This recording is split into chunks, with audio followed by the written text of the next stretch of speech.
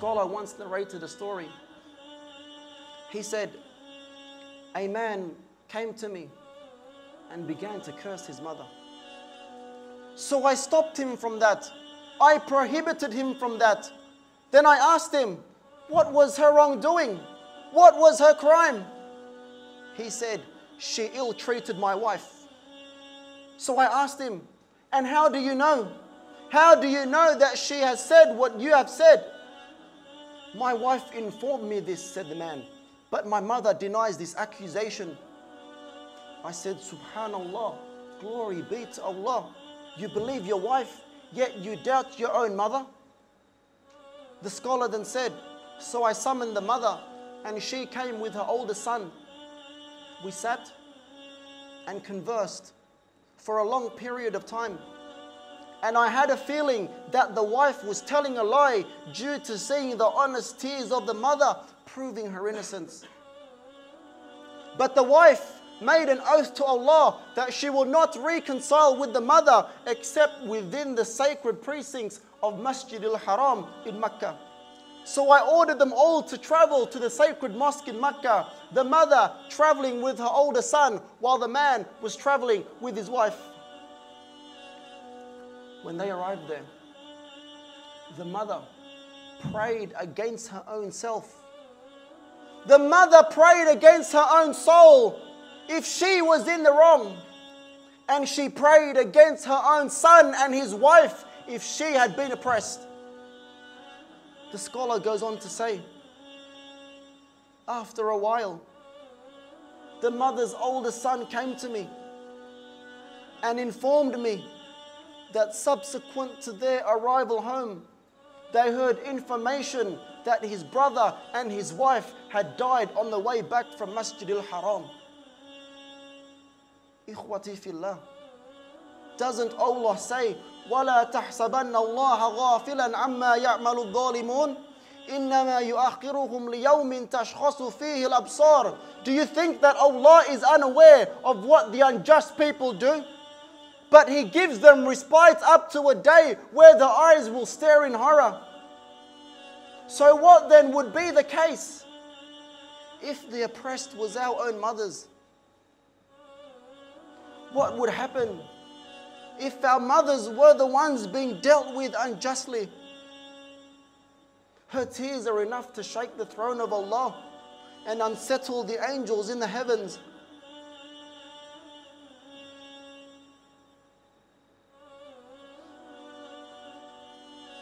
How would we live with ourselves if we have been so disobedient to our mothers and she prayed against us? Rasulullah sallallahu alaihi wasallam said in a hadith, "La yadkhulul jannata aaqun." The disobedient person to his parents will never enter paradise.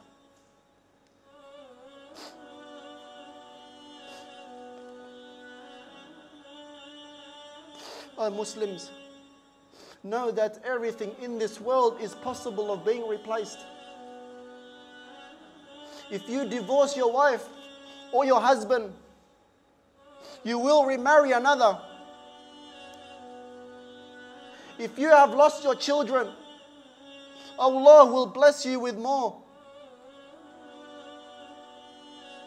If your wealth has decreased, you will work to earn more. But what if your mother has passed away?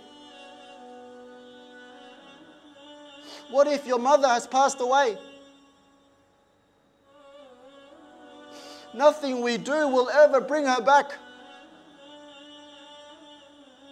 Nothing we give, nothing we sacrifice will ever allow us to spend one more moment with her.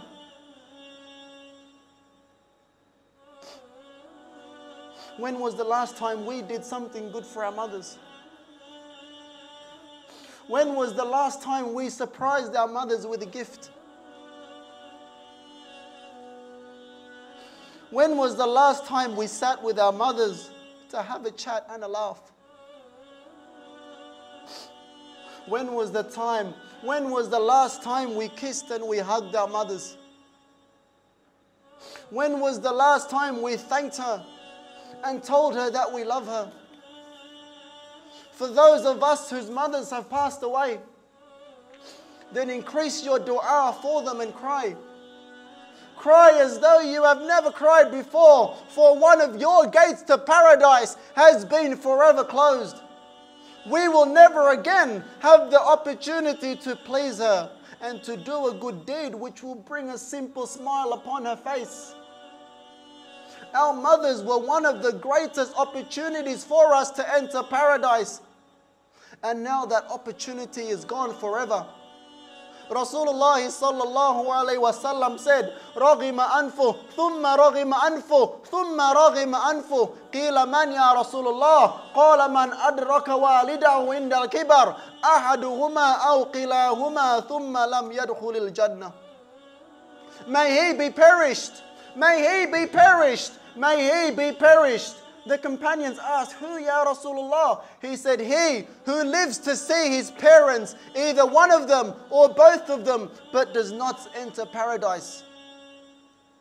And if her grave is nearby, then visit her. Visit her grave.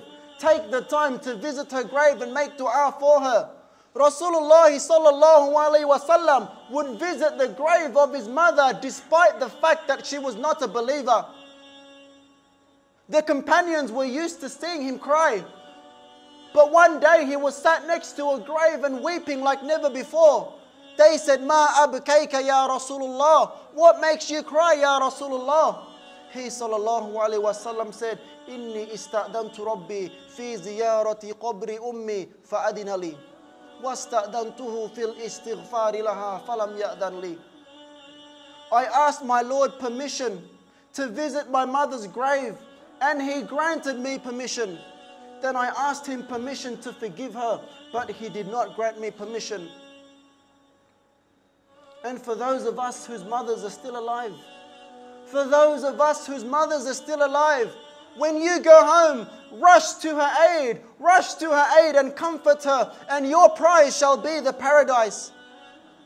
Rush to her aid before a time will come whereby we will never again see her in the life of this world. And we wish we could just have one more moment with her to kiss her for the last time and say, Sammihini ya ummi, please forgive me, O mother.